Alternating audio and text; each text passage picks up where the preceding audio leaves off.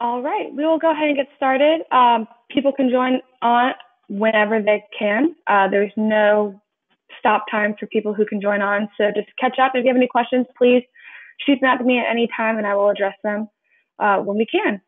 So today we're going to go over a demo of the new FotoIN app. I believe that Android's been released for about a few weeks and iOS was just released recently. So we'll go through and I'll show you all of the new features and how you can utilize them out in the field. So let me start by sharing my screen with you. Please let me know if you cannot see my air server. You should see it should be a red background and FotoIN app should be in the top left. I'll wait a few seconds in case anyone wants to raise their hand and let me know they can't see it. All right. Well, to continue, so when you click on the FotoIN app or tap on the FotoIN app, it's going to automatically take you into camera mode. And you'll see that it captured my location. And a new feature we have is if you have multiple projects nearby, it's going to pop up this project list and it's going to let you select from all of the nearby projects. So I can select from whatever list. I can also search right here in the search bar. I can search for the project that I'm looking for.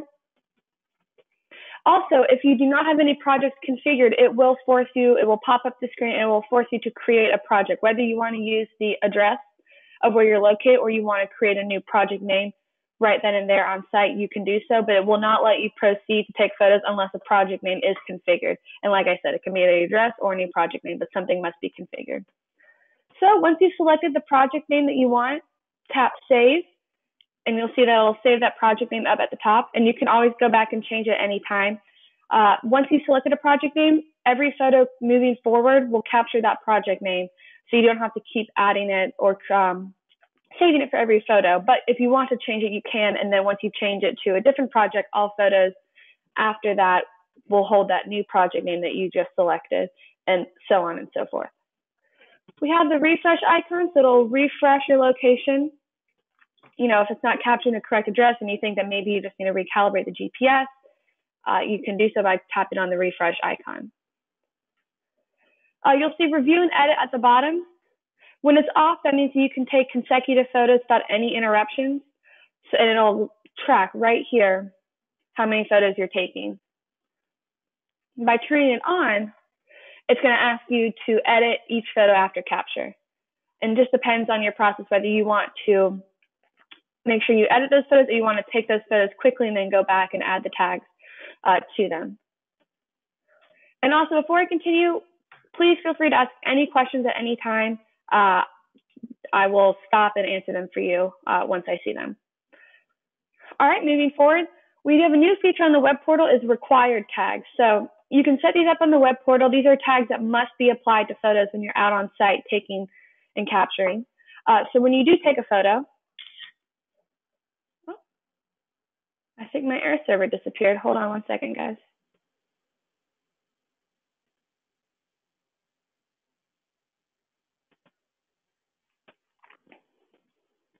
There we go. So I took the photo and then this tags popped up. So the ones with the stars, these are required tags. So when you capture a photo, it's going to ask you to apply these tags. And you cannot move forward without applying them. So building, I'll just start selecting tags. And some of these you can create single list choice, which means that you can only choose one option, or you can have a list where you can choose multiple options from. When I'm done selecting these tags, I can choose to remember these selections. This means that moving forward, any photo that I take is going to remember these tag selections so I don't have to keep adding them. And the tag window will not keep popping up. So I'll click Save. And now it's going to bring me back to camera mode so I can start capturing new photos. I'll pause for just a few seconds in case anyone has any questions about capturing, review and edit, required tags, project names, etc.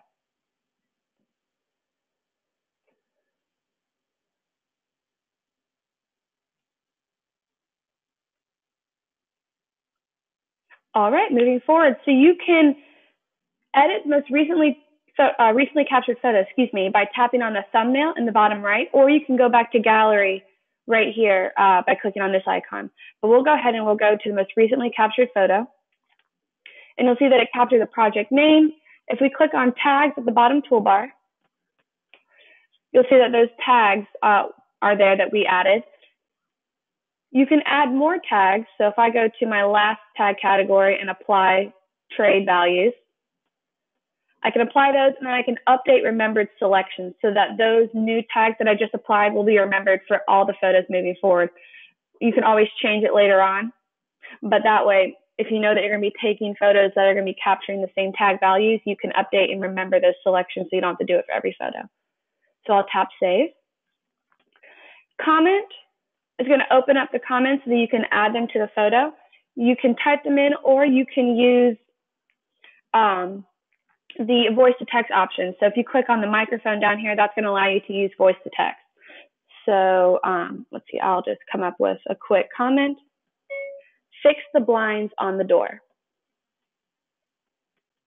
All right, I finished that comment, so I click Save, and that comment will be applied to the photo. Tapping anywhere on the photo is going to allow you to annotate. You can do the same thing. You can type it in. You can use voice to text, whichever is easiest. I'll just put blinds. Double tapping is going to allow you to edit, copy, or delete that annotation. Holding down on the annotation is going to allow you to move it anywhere. So that's still the same from the previous version of FotoIN.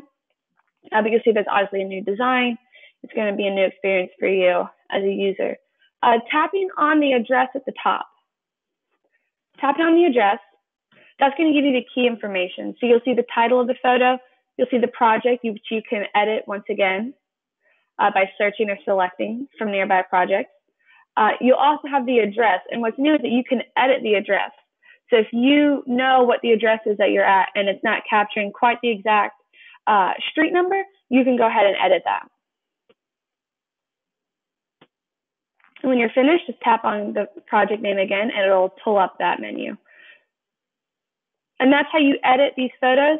And also, real quick, if you click on the action menu in the top right, that's going to give you the option to email the photo out or to preview it as a PDF. And from there, you would also be able to email it out. So if we preview the photo as a PDF, it's going to package it up nicely for you, and you'll also have the option to email it out by tapping on the email icon. I'll pause for a few more seconds in case anyone has any questions about editing the photo.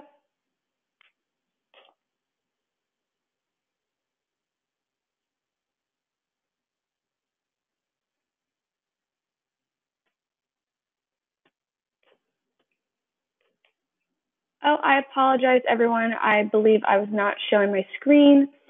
Let me go back through and show one more time. I'll pause for a second to make sure that you can see my screen. I do apologize for that.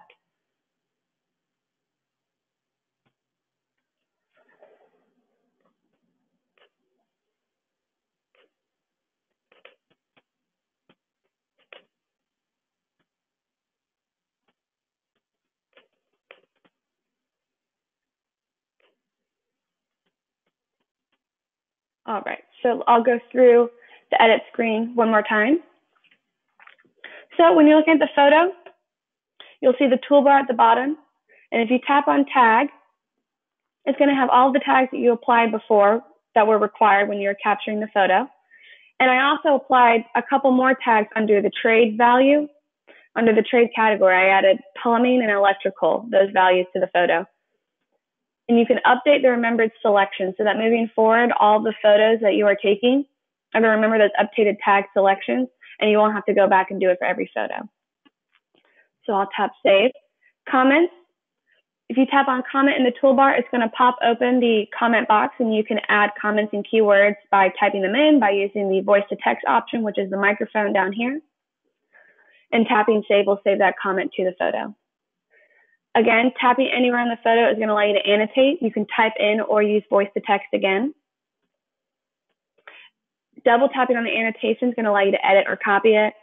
Holding down on the annotation is going to allow you to move it. And like I said, that feature is still the same from previous versions. Next, if you tap on the project name at the top, it's going to open up key information. So it's going to have the title of the photo. It's going to have the project name, which you can edit again if you need to change it, and it's going to have the list of nearby projects, or you can search in the search box. So if I tap save, it's going to bring back key information. And another new feature with this version is you can edit the address, like I said. So if you know that the address that's showing up here that's populating doesn't have the correct street number or the zip code is off by a number, you can change it here and save it. Tapping on the project name will pull up that menu again.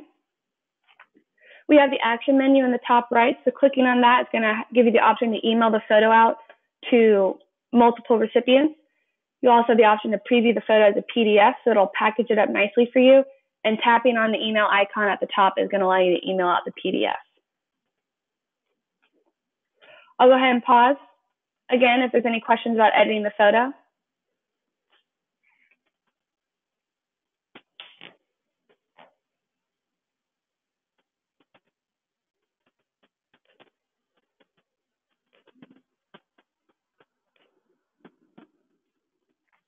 All right, I'll go ahead and keep chugging along. So the icon in the top left, this is going to go back to gallery. So if I click on that, it's going to bring me back to gallery and show all of the photos that I've taken.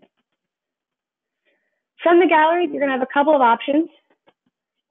Filtering. So if we click on filter at the bottom toolbar, it's going to allow me to filter by different categories. So we have projects, address, date, and device. So if I tap on project, it's going to bring up my list of projects. Address, same thing. And I can filter by any of these options and by tapping save. When you're finished filtering, you can go back to filter and click clear all. You can also search by tapping on the magnifying glass icon at the top and search by any keyword. So I'll search by window. And it'll bring up any photos that have window within a tag, a comment, an annotation, a project name, etc. Anywhere in the photo that window is visible or present, it's going to pull up that photo for me. And by tapping on the magnifying glass icon again and clicking cancel, it's going to bring up all of these photos for me again in my gallery. By tapping on the check mark icon at the top, that's going to allow me to select multiple photos. And from here, you can choose to delete these photos. You can choose to email out multiple photos by tapping on the email icon, or you can also batch tag these photos. So I select the photos that I want and tap on the tag icon at the top. And I can choose from any of my tag categories and select whichever values I want to apply to those photos. So I'll tap Building B, save. If you have required tag values, you'll have to make sure that you apply all of the values from each of those, or apply a value from each of those categories. I'll tap save. And so now all the photos have been updated with the new tags. When you're viewing the photos in the gallery, this is the list view. So if you tap on the map icon at the top, it's going to pull up all of the photos on a map for you, and they're going to be represented by a pin. If I go back to the list view, it's going to bring up my photos, showing the photo information and the thumbnail along with it. If you tap on the More menu icon in the top right, that's going to bring up some options. You can import photos from your camera roll on your device. Settings is going to bring you to where you can configure sync settings, report settings, project notification settings. You also have the option to send feedback. So that is going to email myself and our development team if you're having an issue, or if you want to ask any questions, please feel free and send us some feedback. And then help will also take you to our support page where you can view how-to videos, FAQs, best practices. You'll be able to view those there. Also, in the toolbar, you can start a report. Tap on report. You'll see basic report. If you configure your own reports on the web portal, they will also show here. And you can tap on whichever report you would like to start, and you can start filling out the information. You'll see that I already started filling out this basic report. I'll preview it as a PDF. It'll package it up nicely for me, and then I can choose to email it out by tapping on the mail icon. If I go back to the report and tap on the action menu, I'll be able to finish and upload it, which will take the report out of my device, and it'll sync it to my storage repository and from there to the web portal. All right, and I'll go back to the gallery. And tapping on the camera icon finally at the bottom right, that's going to take you back into camera mode. And you'll see that it's still capturing that project name I selected, and you can continue to take photos. And that is the new FotoIN app. If you have any questions, please shoot them at me. I'm going to be on for a couple more minutes. And I also have recorded the session so that it will be up later in case you want to rewatch it to see what we went over today. Thank you so much.